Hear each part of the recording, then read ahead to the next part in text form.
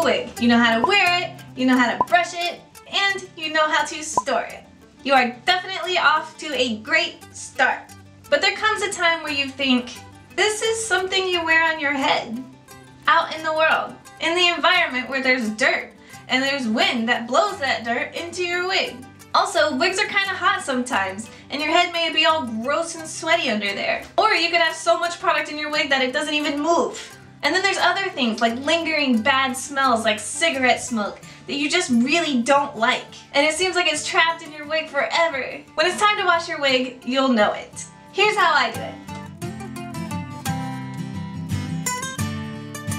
So to start off, you'll need some kind of shampoo for synthetic hair. I get this from Sally's, but any beauty supply store that sells extensions should carry something like it.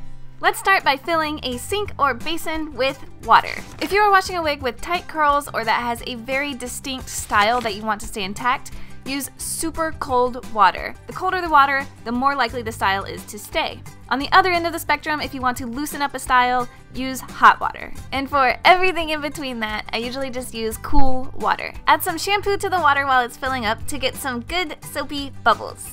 You'll want to follow the instructions on the back of the shampoo bottle for whatever shampoo you have. Sometimes they'll tell you how much to use, but this one doesn't. So I just kind of wing it. So before you ever put your wig in water, you'll want to brush it out. Once it is wet, it will be much harder to brush out. So anyway, after your wig is all brushed out, you're just going to dunk it down in the water. Make sure that it is completely submerged. And then I just gently agitate the wig with this kind of motion around in the water to make sure that you get shampoo throughout all of it and get it all clean.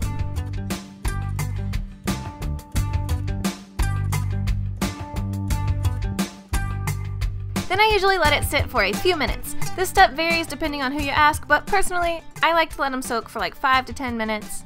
Okay, so once the wig has been soaking for a little bit, I come back to wash it out. Here I am lifting the wig up out of the sink while the dirty, soapy water drains out of it.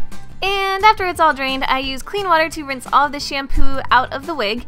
You'll want to do this until there are no more bubbles in the water. It does take a while for a little faucet like this one, so if you have a sprayer attached to your sink, that is definitely a faster approach to rinsing.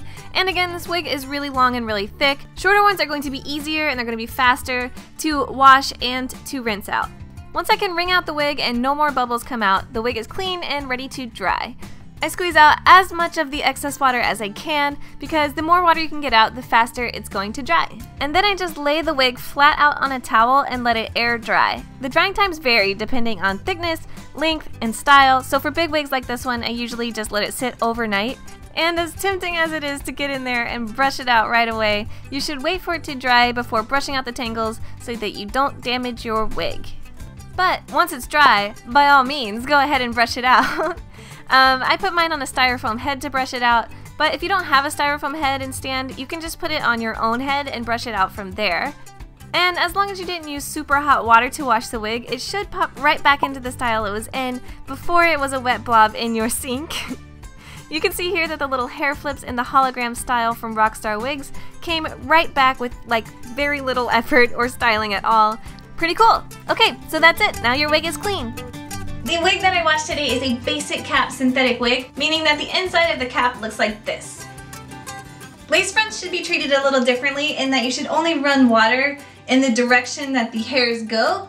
So for example, from the inside of the cap out, if you run water against the knots, it could push the knots backwards into the cap and you might have little strays everywhere, or it could push the hair out altogether, and that's not good. You don't want that happening to your pretty lace wigs.